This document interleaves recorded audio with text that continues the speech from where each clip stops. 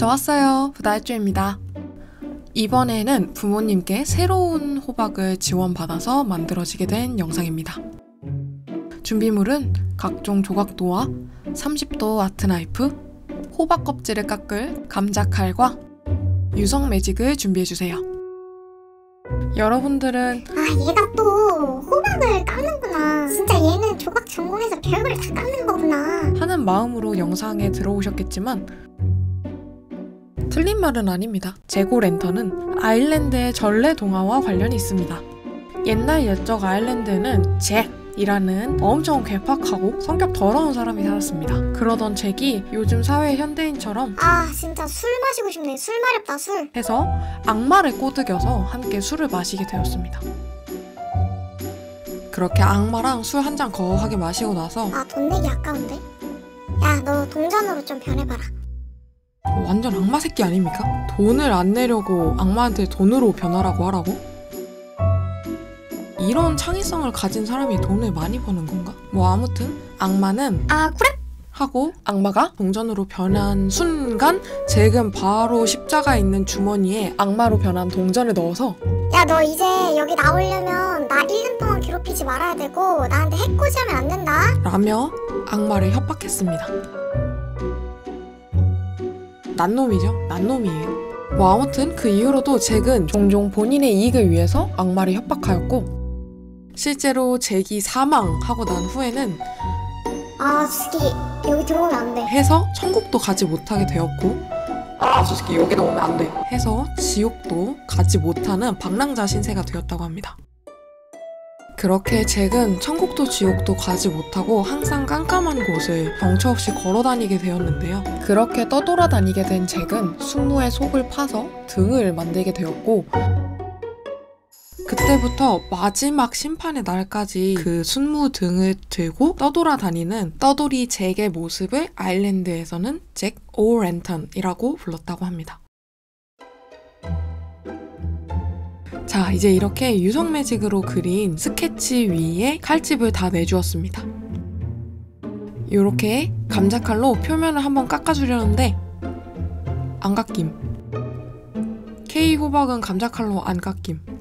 하지만 한국 대학생은 호박보다 강함. 내가 이김.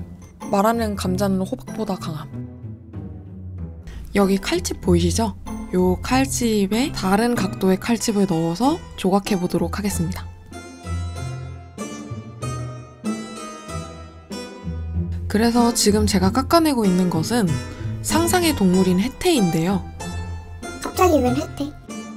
네, 앞서 말했던 잭의 이야기에서 영감을 받아서 외국 사람들은 채소에 얼굴을 넣어서 귀신은 저리 가라 했는데 달조 오 랜턴은 뭘로 귀신을 쫓을까 고민을 하다가 해태를 한번 조각해봤습니다. 이제 귀신 안 무서움.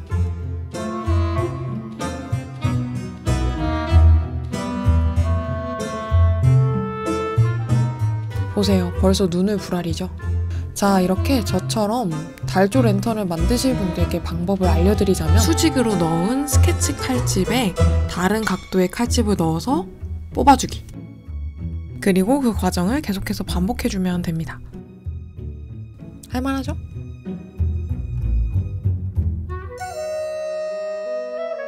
그럼 이런 느낌으로 1차적으로 조각이 되는데요. 좀 느낌 오시죠? 어떻게 해야 되는지? 오케이. 그 이후로는 이렇게 좀 더 넓은 면을 깎아내서 높낮이의 변화를 줍니다. 이런 식으로 눈보다 눈썹이 조금 더 높다든지 입술 아래에 있는 이빨이 입술보다 조금 더 안에 들어가 있다든지 하는 식으로 조금씩 높이 차이를 줘서 완성도를 높이는 겁니다. 그렇게 얼추 완성도가 나왔다면 주변에는 조각칼을 이용해서 어색한 각도를 다듬어 주시거나 얼굴 외곽 부분을 정돈을 해주시면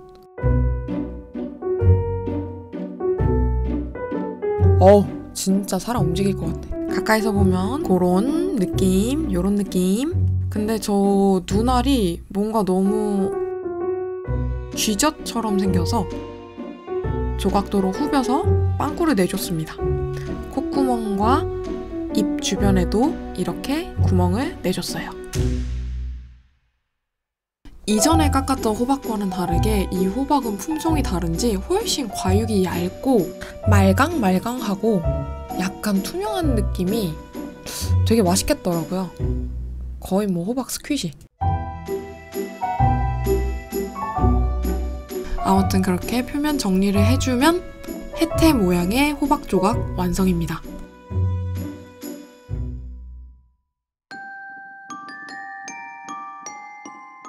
사실 이렇게 생긴 완성품은 아래쪽에 빵꾸를 뚫어서 속을 파낸 다음 잭오랜턴 느낌으로 연출을 해보려고 했는데요. 엄마가 이거 잘라서 죽해 먹어야 될 거라고 말씀하셔서 혹시 몰라 양초를 넣진 않았습니다. 귀찮아서 그런 거 아니에요?